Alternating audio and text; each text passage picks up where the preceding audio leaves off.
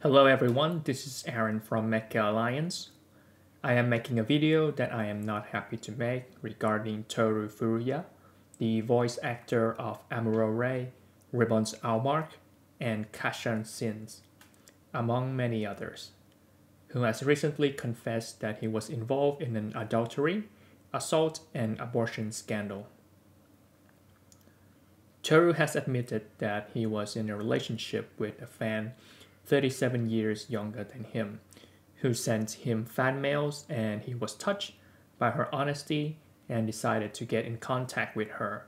Their relationship lasted 4 years until last September.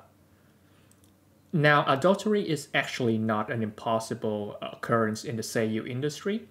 We've had a few cases before, such as Takahiro Sakurai, who voiced Suzaku Kurugi, and Tatsuhisa Suzuki, who originally was set to voice Ultraman Taro in the Netflix adaptation.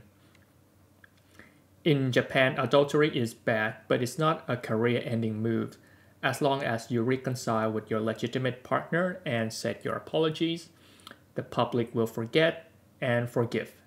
Sure, you may lose some roles, but it will pass over time. However, what made Toru's case even more serious and unforgivable is that he assaulted the woman who he was having an affair with. According to Bunshun, and Toru has also admitted, during their stay at a villa, he used his palm to assault her 2 or 3 times. The police was called, but the incident was deemed just a couple's quarrels and nothing was pressed further. However, things went even further when she found out she was pregnant in March 2021, and Toru forced her to have an abortion and paid for the operation himself. According to Bunshun, he consoled her by saying that is not regarded as a life. This is unacceptable, even more so for such a respected veteran, beloved by millions. After this scandal, it is unclear what the effect on his career would be. However, many franchises will be affected, such as Gundam, Super Robot Wars, Detective Conan, Sailor Moon, etc. This isn't just a situation where a simple apology and forget incident, but due to the assault allegations, this could be it for the OG Gundam Pilot.